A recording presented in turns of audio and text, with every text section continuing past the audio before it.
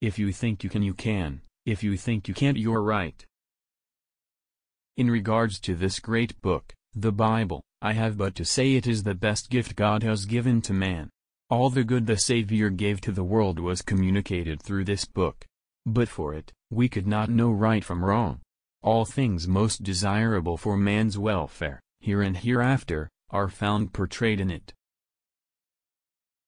I am rather inclined to silence, and whether that be wise or not, it is at least more unusual nowadays to find a man who can hold his tongue than to find one who cannot. Well, I wish some of you would tell me the brand of whiskey that Grant drinks. I would like to send a barrel of it to my other generals. Most folks are about as happy as they make up their minds to be. The leading rule for the lawyer, as for the man of every other calling, is diligence. Leave nothing for tomorrow which can be done today. I never had a policy, I have just tried to do my very best each and every day. The legitimate object of government is to do for a community of people whatever they need to have done, but cannot do at all, or cannot so well do, for themselves, in their separate, and individual capacities. I believe that people should fight for what they believe and only what they believe. It is the eternal struggle between these two principles, right and wrong, throughout the world. They are the two principles that have stood face to face from the beginning of time, and will ever continue to struggle. One is the common right of humanity, and the other is the divine right of kings. It is the same principle in whatever shape it develops itself. It is the same spirit that says, "You toil and work and earn bread, and I'll eat it." No matter in what shape it comes, whether from the mouth of a king who seeks to bestride the people of his own nation and live by the fruit of their labor, or from one race of men as an apology for enslaving another race, it is the same tyrannical principle. Love is the chain whereby to lock a child to its parent. I know not how to aid you, save in the assurance of one of mature age, and much severe experience, that you cannot fail, if you resolutely determine that you will not. I am a success today because I had a friend who believed in me and I didn't have the heart to let him down.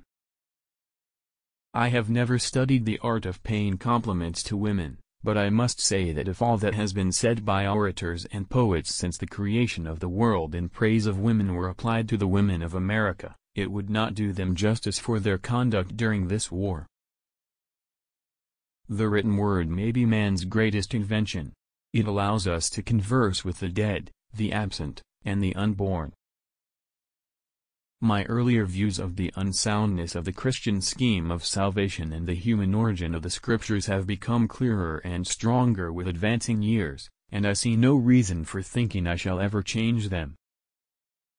I am very little inclined on any occasion to say anything unless I hope to produce some good by it. If you want your name to be remembered after your death, either do something worth writing or write something worth reading. Writing is the great invention of the world. The world has never had a good definition of the word liberty, and the American people, just now, are much in want of one. We all declare liberty, but in using the same word we do not all mean the same thing. With some, the word liberty may mean for each man to do as he pleases with himself, and the product of his labor, while with others the same word many mean for some men to do as they please with other men, and the product of other men's labor. Here are two, not only different, but incompatible things, called by the same name, liberty. And it follows that each of the things is, by the respective parties, called by two different and incompatible names, liberty and tyranny.